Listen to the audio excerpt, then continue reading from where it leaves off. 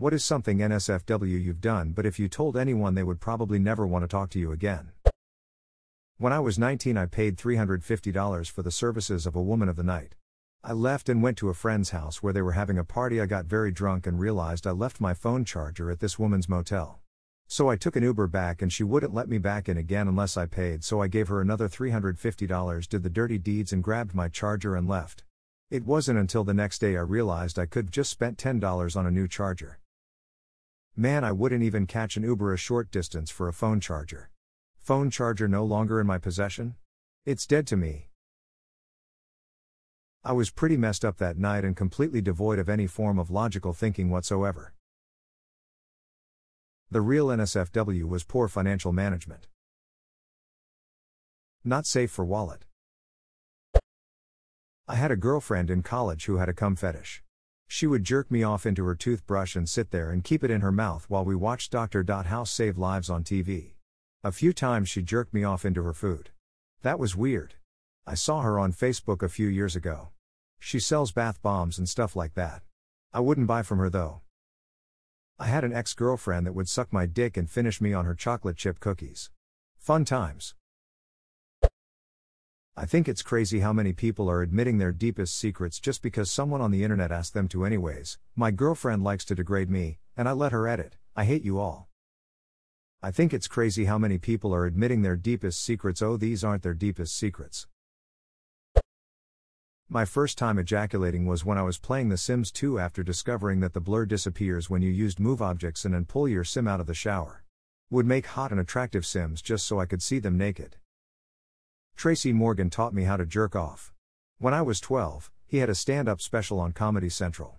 One joke he told was about waiting for his wife and kids to leave the house so he could whack it in peace. He used the microphone to mimic the act. I had come before that, but never on purpose. When I saw him doing that, it was like a light bulb went on in my head. I immediately went upstairs to my bathroom and discovered my new hobby. A friend of mine taught me. He hadn't hit puberty and loved to ask me shit. This one time he was like, I don't get the deal with masturbation. I was like, yeah, me neither. I mean, what's so nice about pulling your foreskin back and forth repeatedly over your dickhead anyway? Yeah, right? After that I went home and came so hard I couldn't walk properly for the rest of the day. I didn't even know what it was until I was like 14 to 15 and on forums and people would talk about fapping and I was like, wait, is that what I've been doing? I had to go bad, and felt my inner colon paining. I ran into the supply room and shit in a box. It was horrible, smelled so pungent too.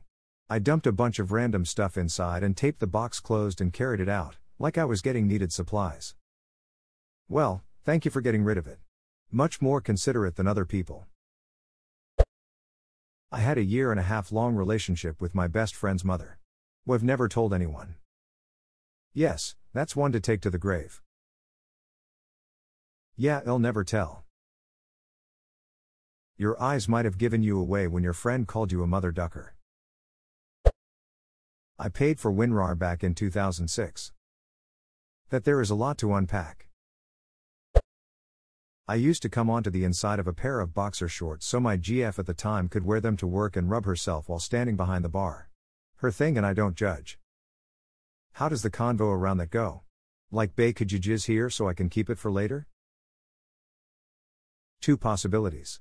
One would be a sober conversation about things they'd like to try sometime. The other would be a heat of the moment. You know what would be so hot? If a girl makes those eyes at you and asks you to come inside a pair of boxer shorts so she can wear them to work, you're gonna jizz in some boxer shorts.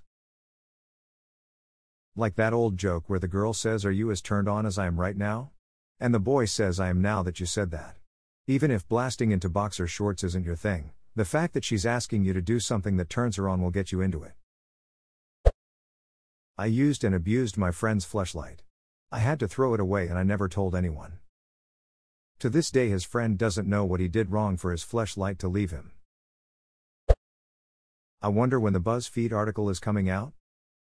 Definitely going to be a voiceover video on TikTok with Subway Surfer in the background. Or a YouTube short with Minecraft parkour. I'm a 45-year-old man. I live in a co-op apartment building in New York City. I worked on a building beautification project with a fellow resident about 6 months ago. I'm guessing she's about 30 years my senior. All during the project we shared a lot of laughs and formed a comfortable friendship. At the end of the project, she invited me to her apartment for dinner.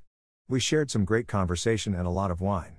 At some point while I was talking, she put her hand over mine which I was resting on the table. She leaned in for a kiss and I reciprocated. We had sex that night. It was good sex too. A week or so later she called me up and asked if I could change a light bulb in her ceiling. It was a pretext for us to have sex again. Since then, we've established a relationship where she texts me requesting some help, I go over to her place and we have sex. If I told anyone in my life that I'm having a sexual relationship with a woman in her mid-70s, I'm not sure what the reaction would be. I think they'd think I've lost my mind. I think this one is just sweet. Who cares what other people would think? You're both consenting adults enjoying yourselves and I wish you lots of fabulous sex. Not only sex, but also light bulbs get changed and shit. I cut a hole in my mattress when I was a kid and tried to duck it. Hit the bed springs on the first stroke.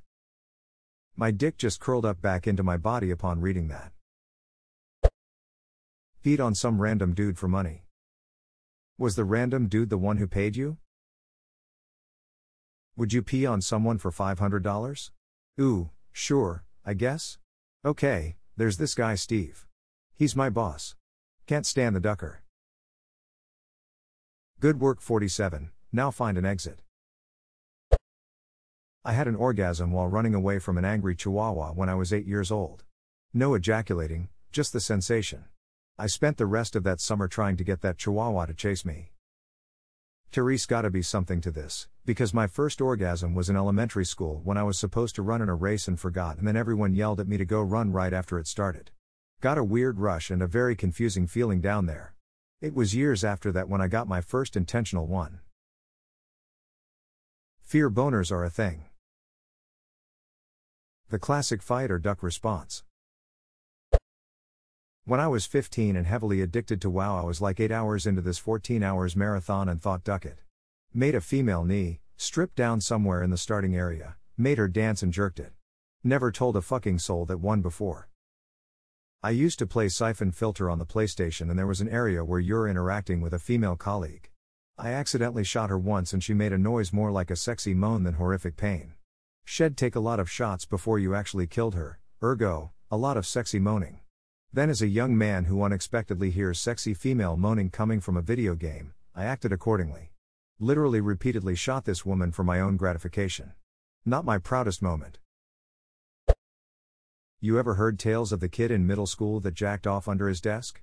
Edit, I'm so glad this is my first comment to get seen by thousands of people. Truly inspiring.